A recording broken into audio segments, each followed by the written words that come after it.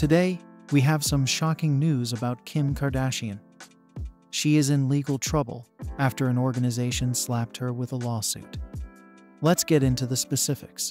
Whether it's managing her well-known social media accounts, building her multi-billion-dollar Skims brand, or pursuing her dream of becoming a major motion picture star, Kim Kardashian constantly seems to be going a million miles an hour.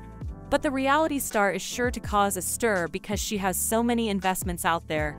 On the 27th of March, Kim Kardashian was sued by the Judd Foundation, a nonprofit organization devoted to upholding Donald Judd's reputation and body of work in federal court in California. The celebrity was sued for allegedly showing fake replicas of the late artist's works on a YouTube tour of her SKKN by Kim offices while misrepresenting the furnishings as authentic.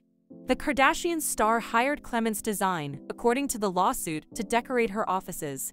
After that, Clements supposedly created a proposal by fabricating copies of the items using Judd Foundation pictures that were protected by copyright. The lawsuit says the knockoff furniture was subsequently installed into Ms. Kardashian's SKKN by Kim office. Ms. Kardashian promoted the fake furniture and her association with Mr. Judd and Donald Judd Furniture in a video on her YouTube channel, which has more than 2 million subscribers. The video showed the fake furniture, which included knockoff versions of both the Donald Judd La Manzana table and the Donald Judd Chair 84 shown in the Donald Judd integrated trade dress, with Ms. Kardashian telling the furniture people watching that she had purchased authentic Donald Judd tables.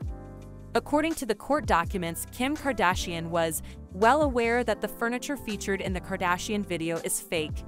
Additionally, according to the Judd Foundation, she purposefully misled her fans into thinking that she was associated with or endorsed by Donald Judd, whose artwork has been shown in galleries such as the National Gallery of Art in Washington, D.C., and the Museum of Modern Art in New York. Prior to bringing the suit, the Judd Foundation claims in the lawsuit that it had communication with Kim Kardashian and Clements Design for several months. The group believed that since neither party had attempted to correct the misstatements, recycle the fake furniture, or remove the false statement from the YouTube video, it was left with little option but to pursue legal action. Tell us in the comments what you think about Kim Kardashian being sued for showing fake furniture and claiming it's authentic. Don't forget to like the video and subscribe to the channel for more updates on what's happening with your favorite stars.